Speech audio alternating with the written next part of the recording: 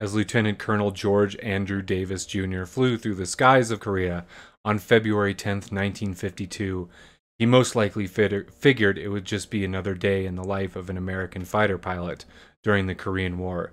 It was unlikely that he thought that this day would etch his name into immortality.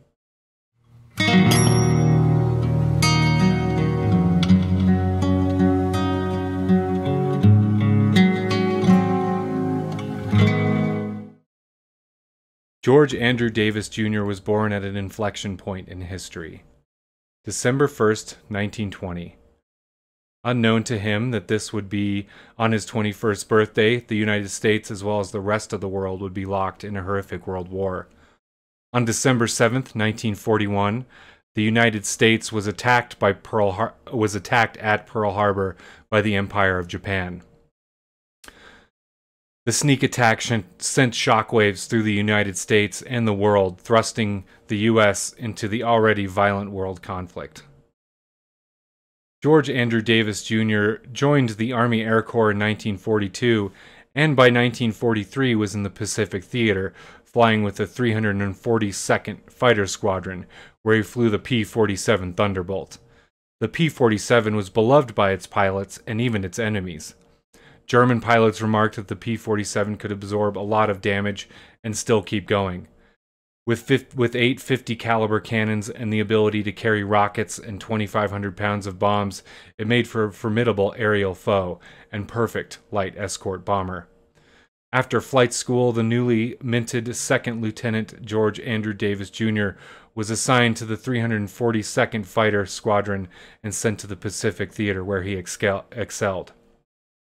Stationed outside of Papua New Guinea, he engaged the Japanese in aerial combat and escort missions for American bombing missions on Japanese forces, as the Americans hopped from island to island, pushing Japan back further into the Pacific.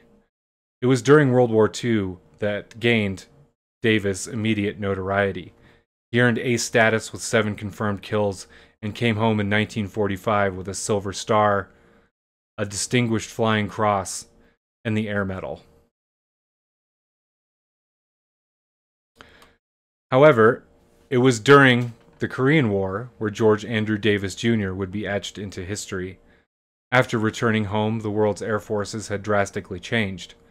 Planes that were prevalent throughout World War II were being replaced with faster, more powerful jet aircraft. To gain air superiority, every major power began to train pilots on the new planes. It was during this post-war period between World War II and the Korean conflict that American pilots honed their craft on one of the newest and best fighter planes in the world, the F-86 Sabre. The F-86 Sabre was a swept-wing fighter plane with 4 front cannons and the capability of carrying missiles, rockets, and even nuclear bombs, which were now a necessity in post-World War II warfare. The Soviets countered with the MiG-15. Both planes were incredibly similar in design and structure and featured massive air intake hole at the front of the aircraft. The Americans had a distinct advantage. While the MiG was comparable in many ways to the F-86, American pilots proved to have a massive upper hand against their Korean, Chinese, and Soviet counterparts in the Korean Air War. Pilots, like George Andrew Davis Jr., among others, simply transitioned to the new aircraft and took to the skies in Korea. Many American pilots had already seen thousands of hours of combat in Germany and Japan throughout the Second World War. This experience led to the Americans gaining the upper hand in the air war in Korea. The Korean War was also at the tail end of the famous aerial dogfighting era of World War II. Air forces began to realize that trading plane for plane in the sky was counterintuitive, and Davis found himself in one of these situations on February 10th, 1952, as he patrolled the skies as an escort fighter along the Korean-Manchurian border in an area known as Mig Alley. During this engagement, Davis spotted a squadron of MiG-15s heading towards American bombers. By this time, Davis had already accumulated 12 more kills in Korea and gained ace status once again. As Davis dived straight into the attacking MiGs, he scored 2 more kills off the bat. In the chaotic dogfight that ensued, his plane suffered a direct hit, and as he was attacking a third MiG. His F-86 spiraled and tumbled into the mountains of North Korea. His death was claimed by 3 different pilots. Ultimately, a Chinese pilot took final credit for shooting down arguably one of America's all-time fighter pilots. Sadly, Davis's body was never recovered. It was not long after Davis's exploits were recognized. His bold actions that day saved the bombers from what could have been a massive disaster. He was awarded the Distinguished Service Cross, the United States military's second highest honor, a second Silver Star, and another cluster in his Distinguished Flying Cross, and a 9th cluster onto his Air Medal.